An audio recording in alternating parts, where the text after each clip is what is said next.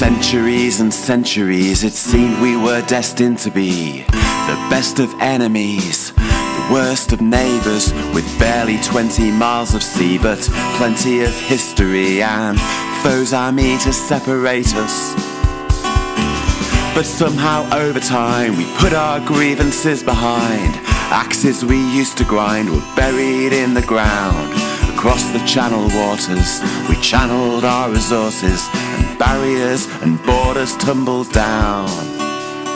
Deep beneath the seabed and high above the ocean, engineering poetry in motion, we made supersonic planes and underwater trains, sharing the gains of shared endeavour. When we tired of our wars that dragged on forever, we made supersonic planes and underwater trains together.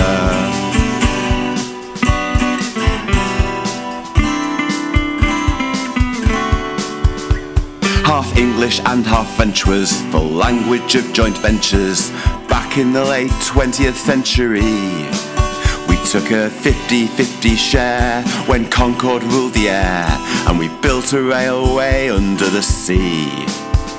So what if I say fuselage and you say fuselage? Our differences were bridged with an Entente Cordiale. We made supersonic planes and underwater trains, sharing the gains of shared endeavour. When we tired of our wars that dragged on forever, we made supersonic planes and underwater trains together.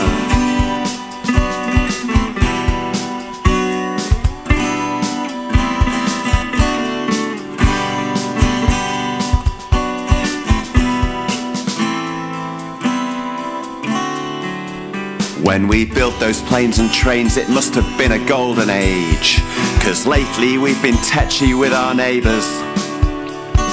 Concorde's long retired and channel crossings are a byword for our small-minded Brexit island status.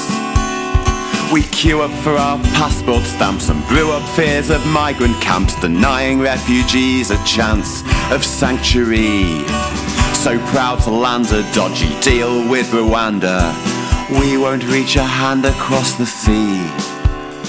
What happened to our Entente Cordiale? Did the wheels come off our dreams? Have they been dumped in the canal? Have we seen the end of Anglo-French cooperation?